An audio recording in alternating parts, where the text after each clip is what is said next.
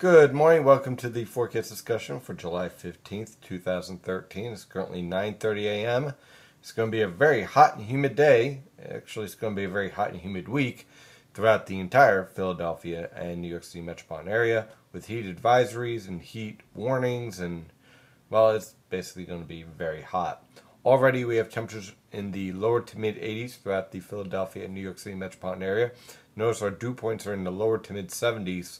Temperatures today are going to easily push into the mid-90s throughout the Philadelphia and New York City metropolitan area.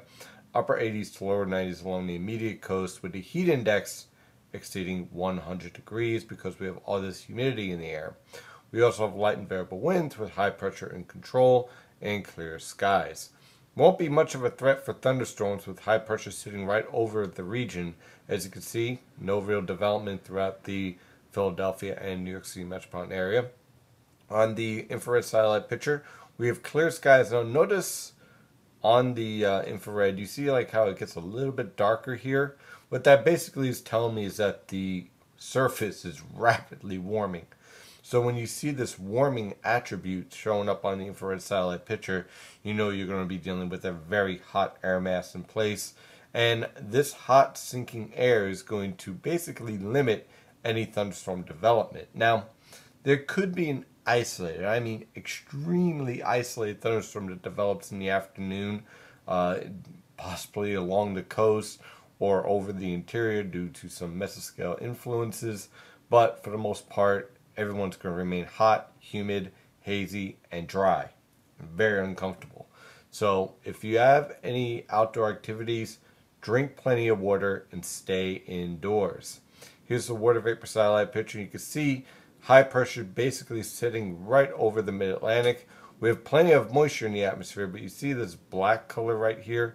That means that we're having sinking air, and that sinking air is going to support those very hot temperatures and limit the development of any thunderstorms in the afternoon that you would normally see on a hot and humid summer day. So clearly we have a heat wave in effect. Look at the latest model guidance using the European model guidance from the Penn State EWAL website.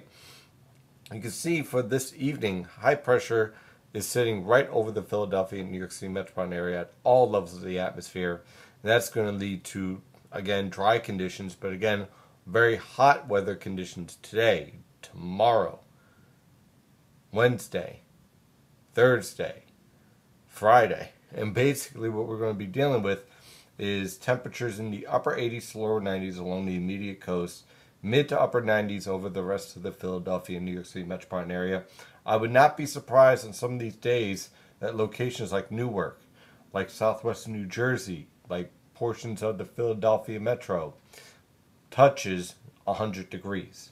Would not be surprised by that at all, especially during Wednesday, Thursday, when we're seeing a feedback of all this heat and temperatures are only able to fall down to 79 or 80 degrees and then rebound once again under this hot July sun, leading to temperatures easily pushing into the upper 90s to lower 100s. And of course the heat index easily pushing above 100. Someone could touch 110 if we do get temperatures around 99 to 100 degrees during this forecast period.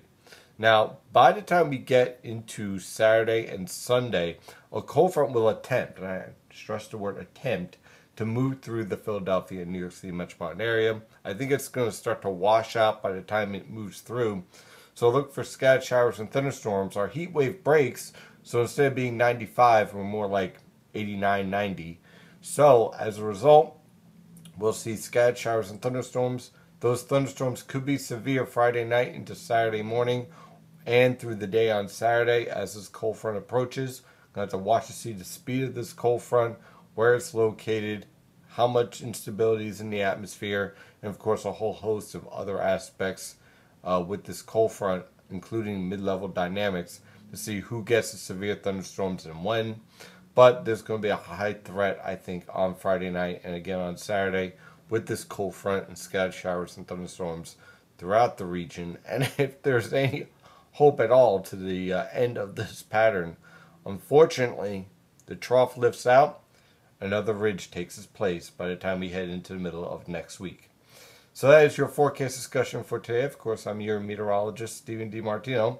Follow the latest weather information at nynjpaweather.com and nynjpaweather on Twitter and Facebook. Have a wonderful day. Stay safe out there.